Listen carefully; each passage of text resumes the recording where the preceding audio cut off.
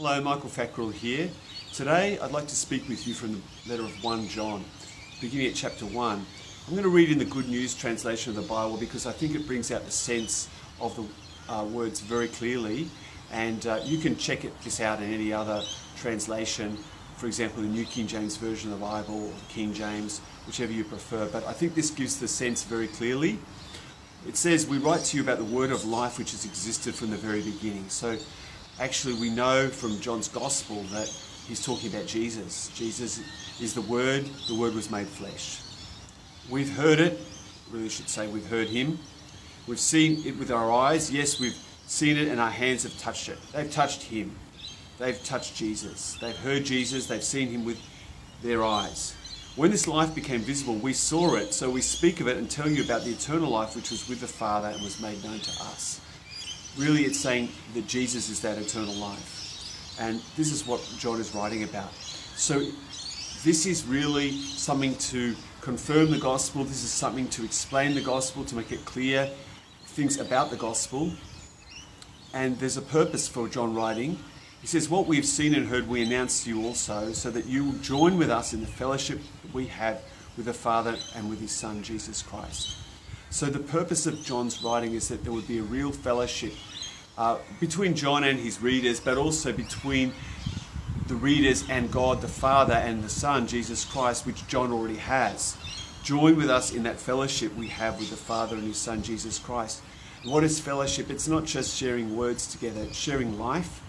And that is what happens when we have fellowship with God. We share in the life of Jesus. The Holy Spirit comes in, makes us a partaker of the divine nature.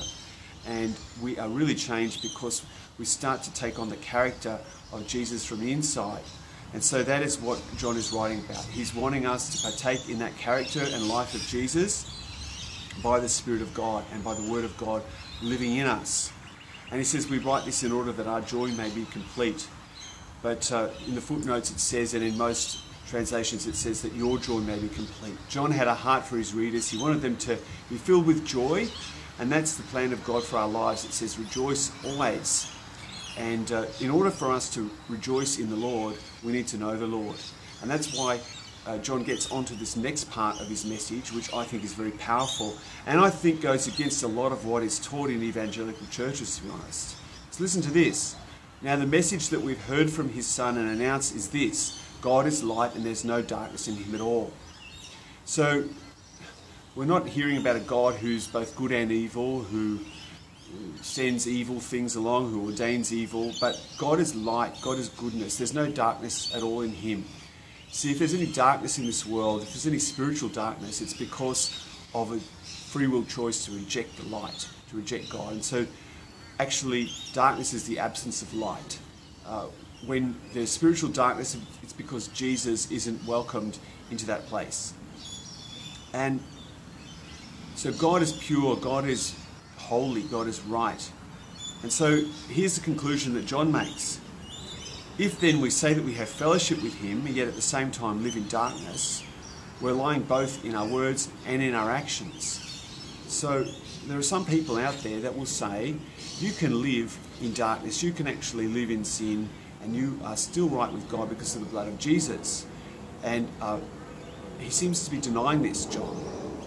He says, if we say we have fellowship with him, if we have this close relationship with him, but at the same time we're living in darkness, we're rejecting the light of God's word, we're rejecting Jesus, then it says we're lying both in our words and in our actions.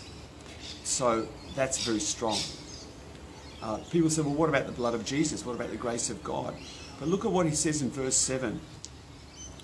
There's a condition for the blood of Jesus washing us. It says, if we live in the light just as he is in the light, then we have fellowship with one another, and the blood of Jesus, his Son, purifies us from every sin. So we need to live in the light. What does that mean? It doesn't mean live perfectly.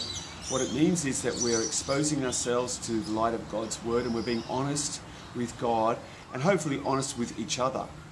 God wants us to be honest with each other in the way we do our relationships.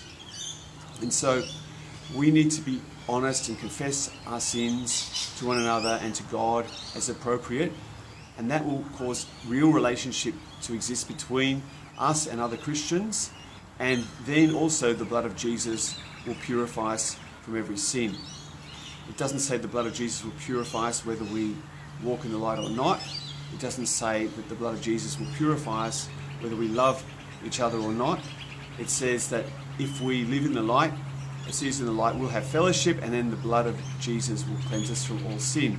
But some people say, no, I don't need to confess my sins because I really don't have any sins. They make a faith declaration about it.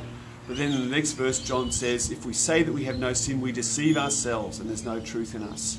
So all of us have got some sin unless we have already made it to heaven and we're already in the presence of the Lord permanently. Even John was admitting that he was somewhat flawed.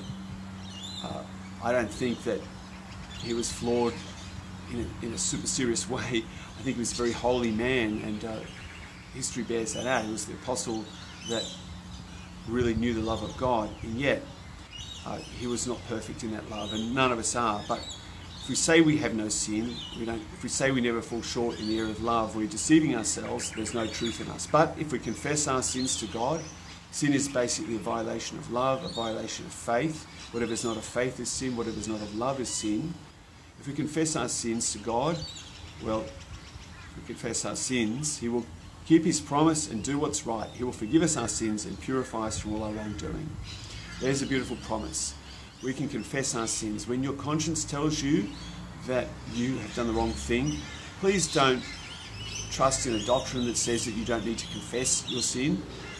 What you need to do is just confess it. You speak it out. Admit to God what you've done and say, God, that wasn't good what I did. That wasn't good how I thought.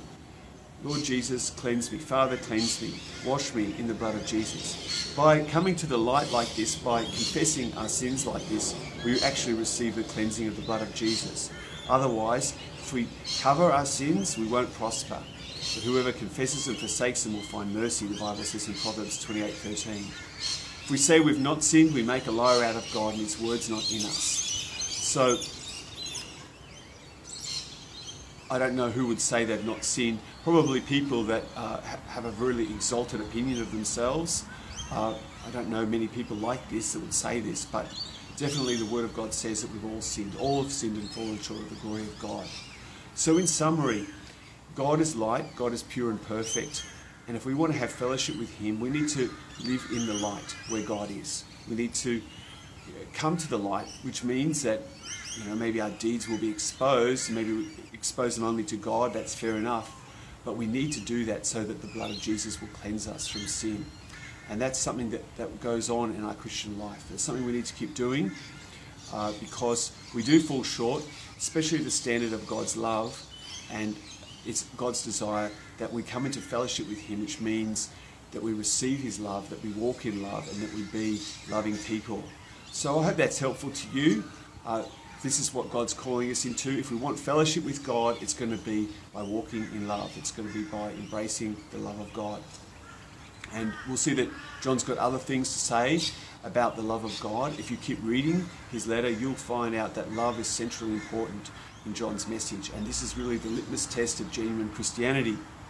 All right, well, I hope you like this video. God bless you. Feel free to comment on it or share it or interact with me.